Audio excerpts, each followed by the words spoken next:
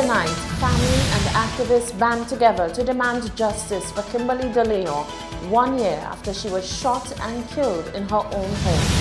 Transport Minister Guy Joseph takes staff of the Department of Transport to task for not doing their jobs.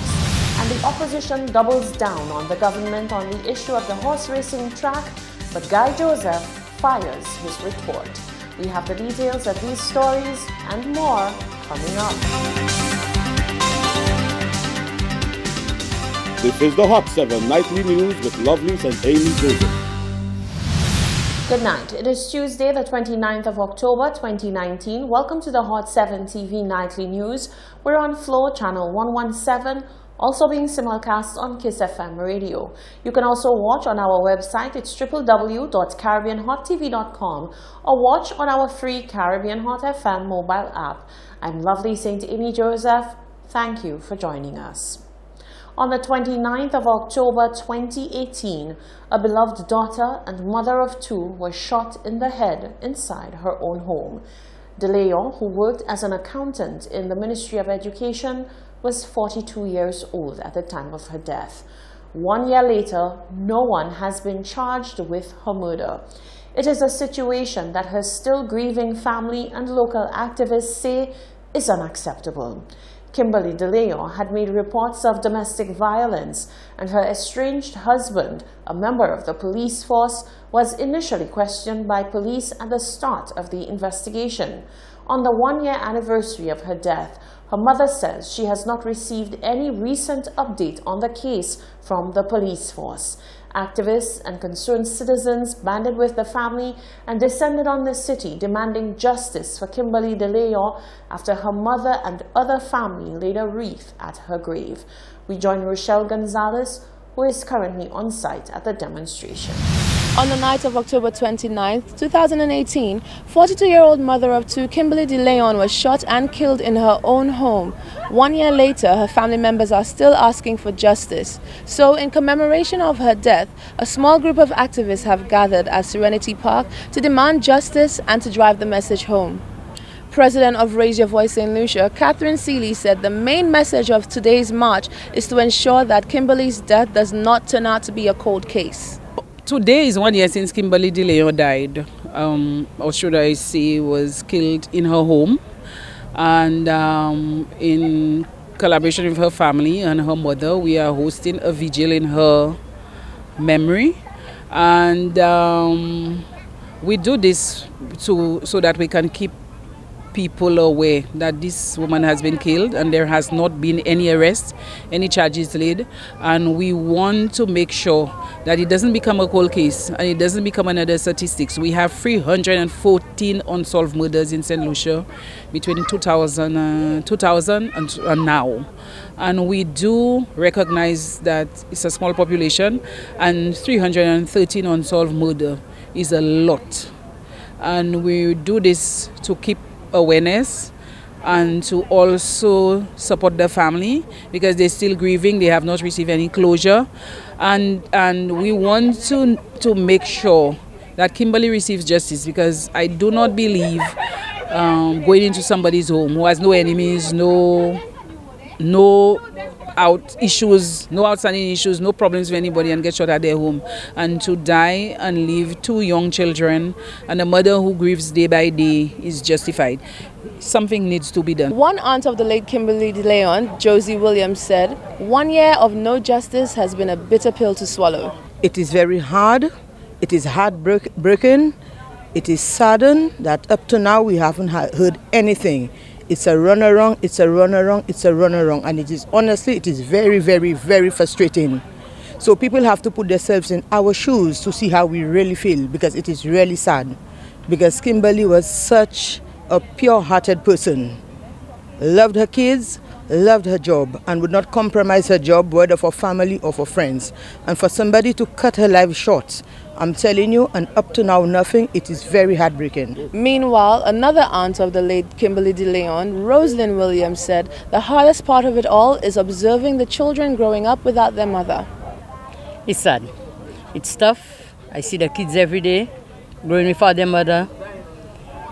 It's tough. It's really hard. Honestly, 1 year later, nothing. No arrests have been made, nothing, so we would like something to be done, justice to be served. The gathering of the small crowd signaled hope for justice for a life gone too soon. Reporting for Hot 7 News, I'm Rochelle Gonzalez. Thank you very much, Rochelle. Speaker of the House, Andy Daniel, has been summoned to appear before the court in an action filed by constitutional lawyer Martinus Foswa. It relates to the non-appointment of a deputy speaker. Daniel is to appear in court on Thursday, the 31st of October. He disclosed that he was served by Foswa himself on Sunday.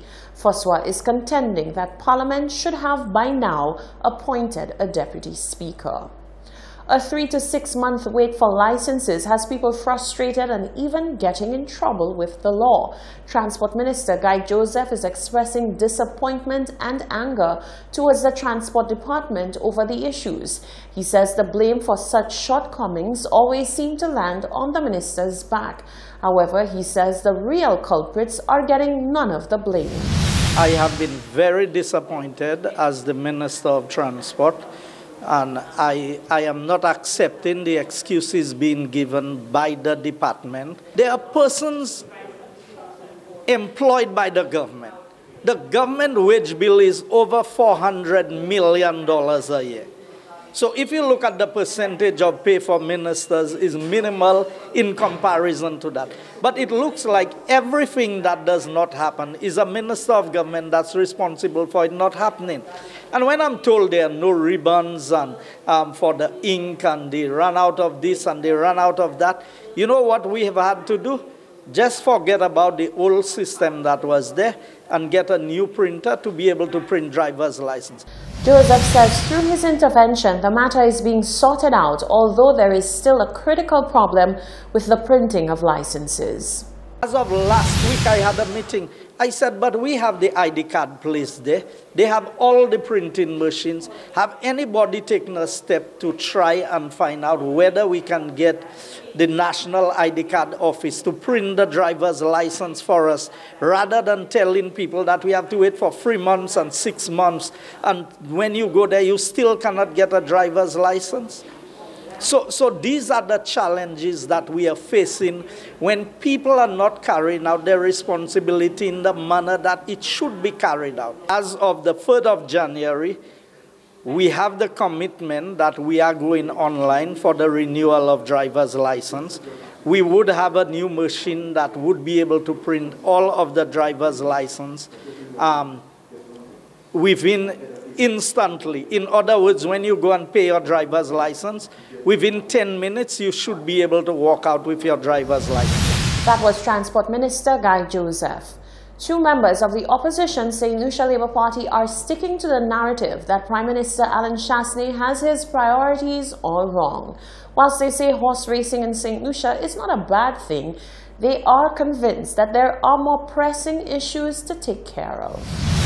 The social media term #HorsesBeforeHospitals has been gaining popularity via the World Wide Web, whilst members of the United Workers' Party administration have remained steadfast in denying the claims made by the opposition St. Lucia Labour Party, which accused the government of placing the National Day horse race higher on the priority list than the state of the island's healthcare system. On the morning of Tuesday, the 29th of October, it was no different, as Dennery North MP Sean Edwards said, whilst he is not against the initiative being brought to St. Lucia, he is left to wonder why now, when there is so much more to be done, which is of more importance. I think it's really a representation of the government not having its priorities right. There's absolutely nothing wrong with horse racing, but when you can give priority to horse racing and making facilities available for horses to come and gallop in St. Lucia at a time when your health facilities are in such a dilapidated state.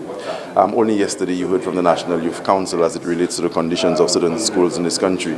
So it just speaks to the fact that the government does not have its priorities right. And as I said, it is really a travesty that at a time when there's so many schools and playing fields and other public infrastructure that need attention, the government prefers to put resources into horse racing and a horse racing track.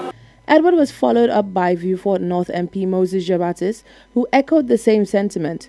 Jabatis went a step further by questioning the legitimacy of the horse racing track, saying he believes it's a sham. It's amazing that our money will pay for all of this horse racing, our money will pay for the purchase of the horses, and they are asking us now to purchase these same horses that our money is paid for or will pay for.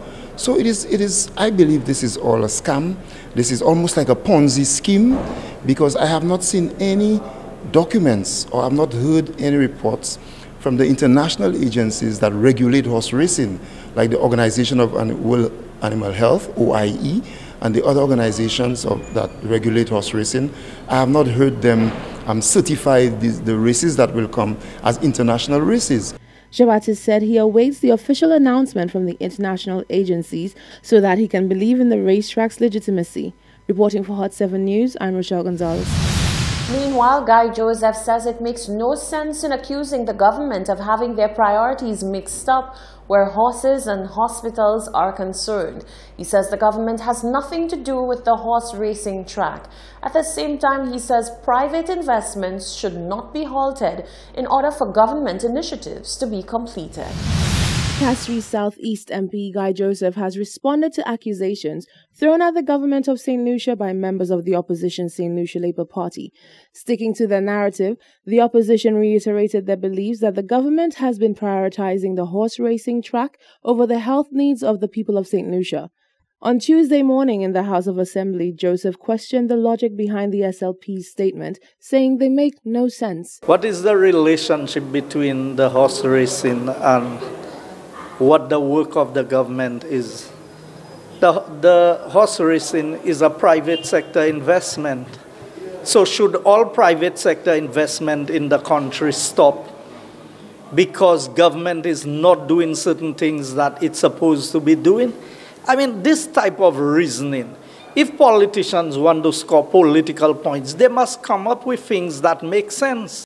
Joseph highlighted an example of what he claims was the opposition practicing the same actions which they are now condemning. If I were to ask the government, how did they find $68 million to be able to start the administrative building in Vieux-Fort? Wasn't the hospital more important than the administrative building? And that was government expenditure. That was not private sector expenditure.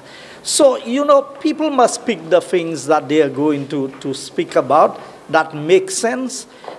There's no relationship between a private investor. So if a private investor comes to build a hotel or build some development, so should we say that Carnival Cruise Lines and Royal Caribbean should not come and build a port in Vieux-Fort because the hospital is not completed? In response to his statement, the minister was asked whether every private investor should require the use of government's PR resources, as was done during the official launch of the horse racing track recently.